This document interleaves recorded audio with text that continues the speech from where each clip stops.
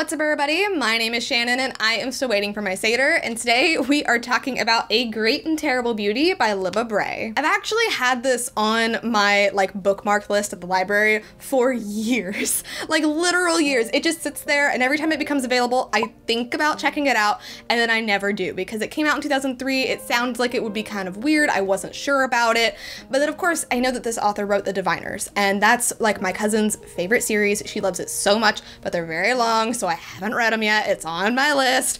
But my friend recommended this book to me, and she was like, listen, this book might not have aged very well, but I really enjoyed it. It was really great. I think you might like it. So I decided to finally check it out. And honestly, I don't know what I was expecting, but it wasn't this, and I am so pleasantly surprised. So Great and Terrible Beauty is about a girl named Gemma. She witnesses her mother's death in the first chapter. Obviously, this really shakes her up, but then she is shipped off from her home in colonial India, back to London. She's going to go to a finishing school, and once she's at this finishing school, things start to kind of happen. And if I was to describe this book, I would say it's like The Witch, The Beguiled, and Midsommar all kind of wrapped up in one. There's something sinister, there's something supernatural kind of lurking beneath the surface. Like the beginning of this book feels very much like it's set in 1890 whatever, and it's this girl who's going to a finishing school, and like the other girls are mean and they play pranks and whatever.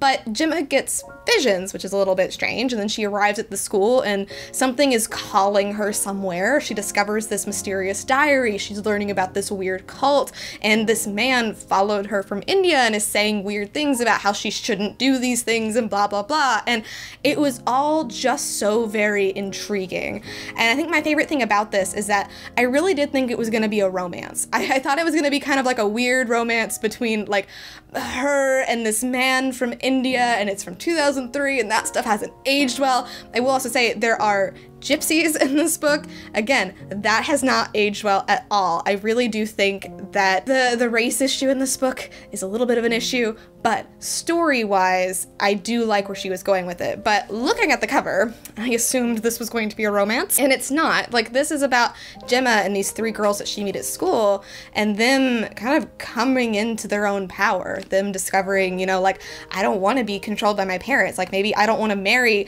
this, like, 50-year-old man that, like, my family has set up for me, you know, or like my mother left me when I was young and that's really affected me, or I'm not as pretty as these other girls and they're ignoring me. Like, they're learning to like come into this power and learning how to like be their own people, and it was really awesome to see. And honestly, I was very captivated by it from start to finish. Now, I am only giving this book a B-, and that is because of the fact that it just hasn't aged very well. Even for 2003, I think like the gypsy sections and like the India sections are like a little bit too much.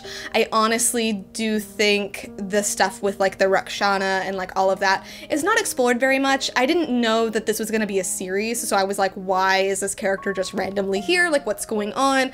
I'm assuming it's going to be explored more as the series goes on, but I do kind of think this book shouldn't have had a section in India at all.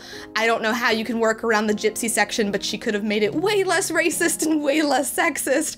But the actual story when it comes to the girls, I did really enjoy. So I would recommend this book, but I would keep that stuff in mind. I would keep in mind that it hasn't aged very well. I mean, it's been almost 20, it's so weird to say, it's been almost 20 years since this book came out, but there are some things that I think if it had been written today, definitely would not be in this book right now.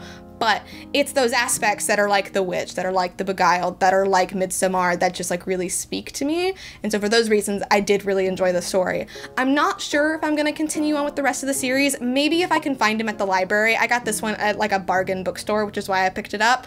But if I can find him at the library, I probably will. But we'll just kind of have to see where it goes. But anyway, thank you guys so much for watching this video. If you liked it, be sure to hit that like button down below, and don't forget to subscribe to Talk Books with me every week. That is everything I got for today, and I will see you guys next time.